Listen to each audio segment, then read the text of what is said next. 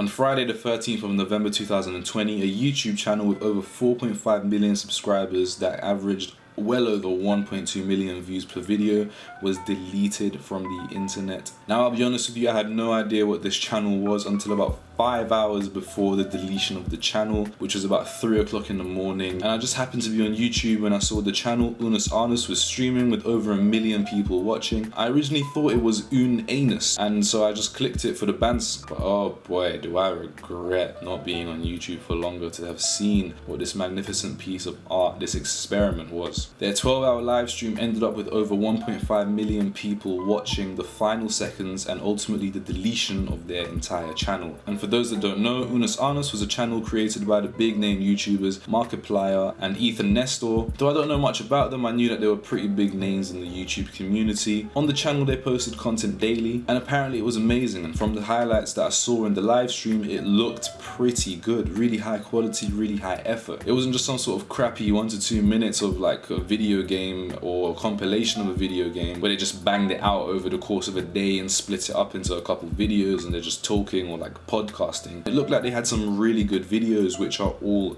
gone, wiped off the face of the internet-ish. And upon further research, it became clear to me that Unus Annus was this experiment where we were asked, what would you do if you only had 1 year? Along with the phrase Memento Mori, which is remember, you must die. Memento Mori. No. I then watched Markiplier's video explaining how he felt because I had no idea who the other guy is. I'll be honest with you, I really don't know. I couldn't give a toss. Sorry. But young Mark made some really interesting points that you can't really appreciate something until it's gone. And that's exactly what they did. They made this channel where they put such high levels of energy, effort, and intensity and creativity. So everybody would love it, including themselves, and it would be so hard for people to let go of, so hard for people to kill. And then on November 13th, instead of hitting us with the Uno reverse card, they deleted it. The screen went black and it was gone. They deleted their channel, all the social media accounts and merch stores associated with it, and it's as if it never existed. It literally now only lives in the memory of people who'd seen the videos. People like me who'd seen fragments and little bits and pieces and highlights over the past year.